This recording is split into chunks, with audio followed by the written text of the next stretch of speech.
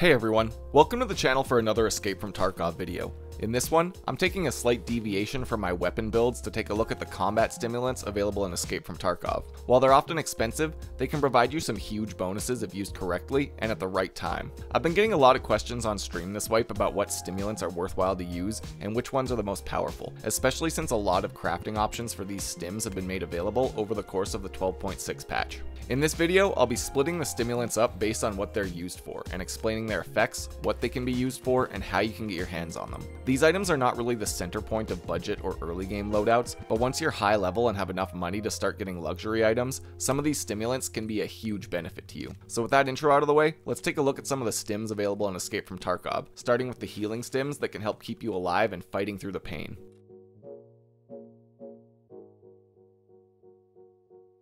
First up in this video, we have what I would call the most powerful healing stim, and arguably the most powerful healing item in the game, the ETG-C regenerative stimulant. This one is easily recognizable by its bright green color, and is all around a useful stim with almost no truly negative effects. This stim is all about health regeneration, and as far as I know, using the ETG stim gives you the fastest passive healing in the game. Using this stim gives you the following buffs. Your metabolism and immunity skills are increased by 20 points for 90 seconds, which is honestly a pretty minor buff and is barely noticeable. The effect you will notice though is 60 seconds of health regeneration at 6.5 points per second, which equals out to a possible total of 390 HP healed over 60 seconds. This targets all points on the body and will continue healing as long as the effect is still active. What this means is that a single ETG stim can effectively heal you from 10% to full HP in 60 seconds, while you're still free to move, shoot, loot, pack mags, or use CMS kits. ETG is incredibly useful for healing during or after a big firefight,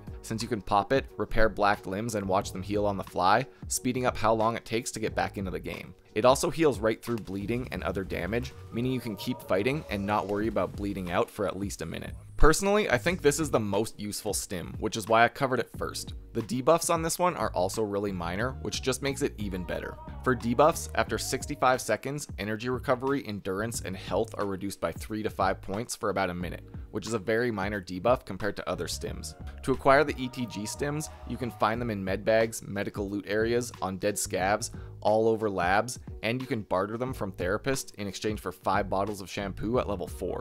It's not cheap or overly easy to acquire, but ETG is extremely useful as a healing item and is always in my gamma once I'm rich enough to afford it consistently.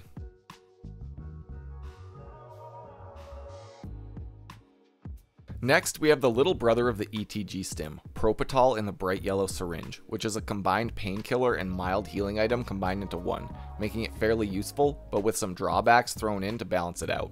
After using Propital, you get painkilling effects for 4 minutes, which is useful all by itself because of how fast you can inject it. In addition to this, your metabolism, health, and vitality all increase by 20 for 5 minutes, which means you have slightly more resistance to bleeding and fractures, which is a nice bonus. On top of all this, Propital also gives you a very slight health regen effect, adding 1 point per second of regen over the course of 5 minutes. It can heal a total of 300 HP, but at an extremely slow rate. Propital is nowhere near as good as ETG at healing a large injury quickly, but it does work very well when used to heal the last bits of chip damage from bleeding, running on a blacked leg, or damage spread out from being shot in a blacked limb. For debuffs, Propital will give you the tremor effect and tunnel vision on your character during the last 30 seconds of its effect. These definitely hurt if they happen during a fight, but the duration is pretty short.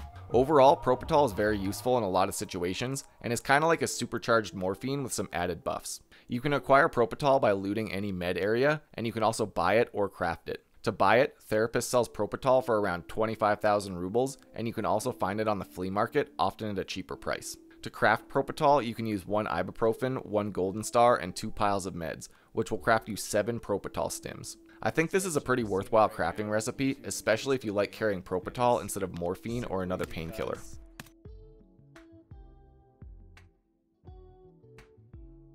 Next up, the last of the pure healing based stims is called Zagustin, which is basically a hyper powerful bandage that prevents bleeding altogether. After using Zagustin, all active bleeding on your character will stop, which can be useful if you have a lot of bleeds all at once. In addition, it has a unique effect that completely prevents new bleeding from happening for 3 minutes, which is kind of a cool effect that can help you run some pretty sick gauntlets without worrying about stopping the heal bleeding. You also gain 20 vitality for the 3-minute effect time, which will make fractures less likely as well. For debuffs, Zagustin makes your hands tremor and drains your hydration for 40 seconds right at the end of its effect time, and decreases your metabolism a bit as well. All things considered, Zagustin is a very situational stim, but in that situation where you have a lot of active bleeding and it might be the only thing that saves your life, it can be a much better alternative to a bandage on a hotkey.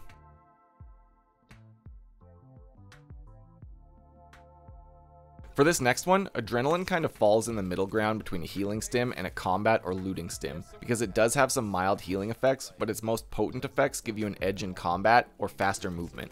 For health effects, Adrenaline removes pain and the contusion or concussion effect for 60 seconds, which isn't very long, but often just long enough to get out of whatever situation forced you to pop it in the first place. You also gain 4 points of health regen for 15 seconds, which again is very mild, but it's just enough to counter a bleeding arm or something else for long enough to win a fight and get to cover. Adrenaline also increases your endurance and strength by 20 points for 60 seconds, which means you can move faster and run farther while this effect is active, which helps you get places faster or escape a dangerous area more quickly. Finally, Adrenaline also increases your recoil control skill by 15 points for 60 seconds, making your full auto sprays considerably more accurate. For debuffs, Adrenaline just lowers your energy and hydration recovery and stress resistance slightly for between 30 to 60 seconds, which is a fairly mild debuff. All these buffs are short in duration, but they're very versatile. If you pop Adrenaline after getting hit, it gives you health regen, prevents you from getting stuck on a black leg, makes you move faster and shoot better, which is kind of the perfect storm of PvP buffs. It also works well at the start or end of a match to help you get to the loot faster or to extraction faster because of the strength and endurance increase. All around, Adrenaline is pretty helpful, but has to be used at just the right moment, otherwise the effects wear off and it becomes a waste. You can buy Adrenaline from Therapist level 4 after completing the Athlete quest for 30,000 rubles, or you can loot it from med spawns and generally find it on the market for a pretty reasonable price.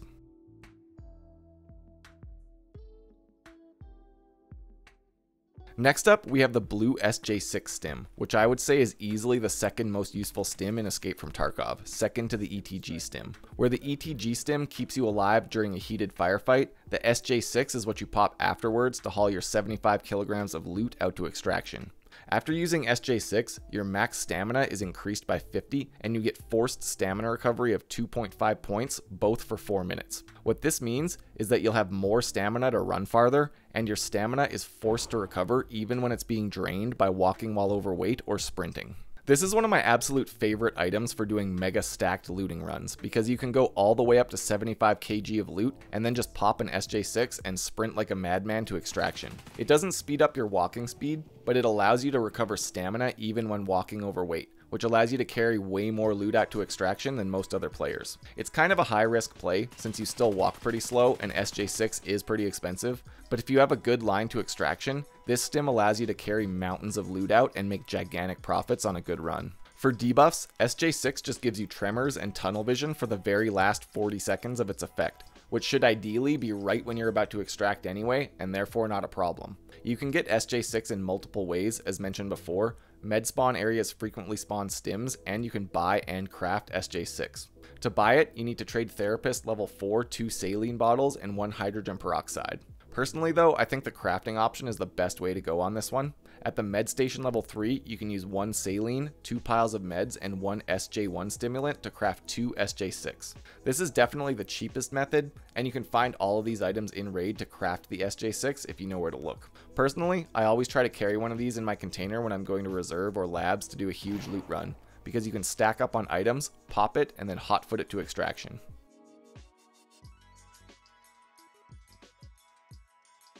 The last stim I have to cover in this video is the SJ1 stimulant, which all around is useful to make your character move faster. After using SJ1, you gain 25 points of stress resistance, strength, and endurance for 3 minutes, which makes you move significantly faster, and you can sprint a lot farther. The stress resistance does have some minor benefits, but mostly this stim allows you to cover a lot of ground more quickly, making it very useful to pop, say at the start of a shoreline match, and beat everyone to the resort. For debuffs, SJ1 reduces hydration and energy recovery slightly for just over 3 minutes, which is a very mild and almost unnoticeable debuff. SJ1 can be bartered at Therapist level 2 using 2 syringes and 1 UV lamp, which is a pretty cheap trade overall and easy to find in raid. You can also use 7 piles of meds, 2 saline, 3 Propital, and 1 morphine to craft 5 SJ1 stims in the hideout. This is kind of a big crafting recipe, and honestly I think those saline bottles would be better used to just craft SJ6 instead. However, I do think SJ1 is quite useful, especially if you really want to beat the competition to a certain area on the map.